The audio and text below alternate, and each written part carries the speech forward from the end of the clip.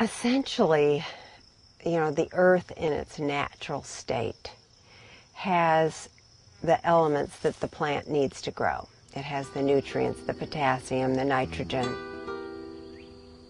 Due to certain things, maybe droughts, erosion, and I'm talking about just weather, it might not have a good balance of those nutrients for the healthiest plant.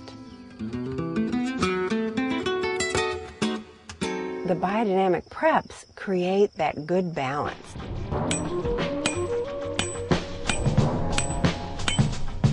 This is the first screening process here. We're taking it through just a kitchen screen to get the biggest particles out and let the smallest stuff screen on through.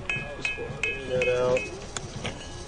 These are the crystals that George crushed down to this fine. These are what we're crushing on down further.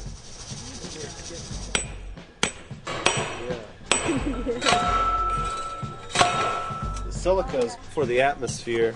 It's sort of everything above ground.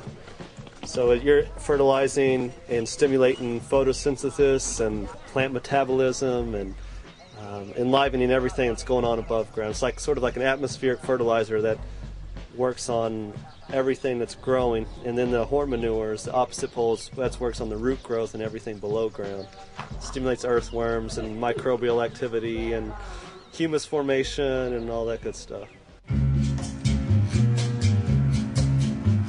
At the beginning, I know for me, a lot of times when I stir, I'll be stirring and there's resistance. There's resistance in the water. It's not smooth, and I myself am just not that comfortable. And oh, my hand hurts in there. How much longer? And that's sort of the first 20 minutes. And then as you move through this experience, that fades, and this process connection happens with what you are stirring. We stir in one direction and we create a vortex, which in nature, as you see in the rivers, this is an energizing principle. It brings in energy, it brings up energy, and we switch directions. That's how we stir in biodynamics. You move through an experience from the beginning to the end. The water feels different, you feel different. The whole thing about the biodynamic preparations is that it's a small amount of substance and a large amount of energy, and that's a homeopathic principle. Biodynamics works with revitalizing the earth, and that was my interest, was healing.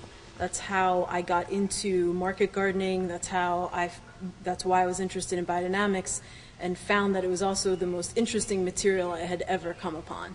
This is one way to work with the earth healing, the human healing, and everything in between, which is the animals and the insects and the atmosphere.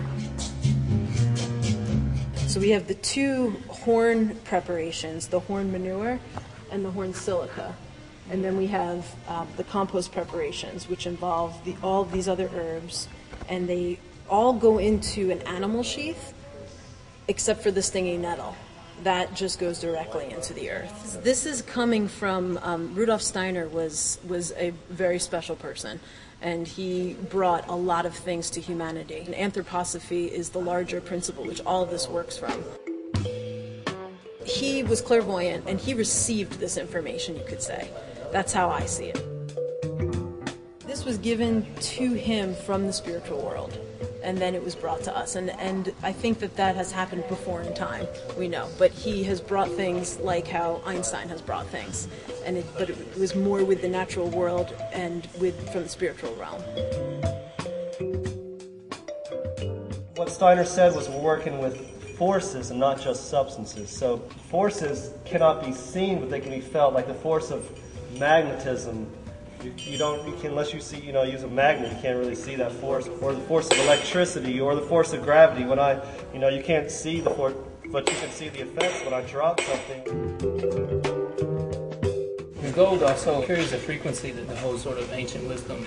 So whoever's touching it begins to have this experience, and there's all these current energies that are happening in it. So it's pretty awesome just to sit back and watch it and be a part of it. So there's forces all around us. What we're doing in biodynamics is we're harnessing the forces of nature. That's as holistic as you can probably get. That's how I see biodynamics, is just holistic to the highest degree.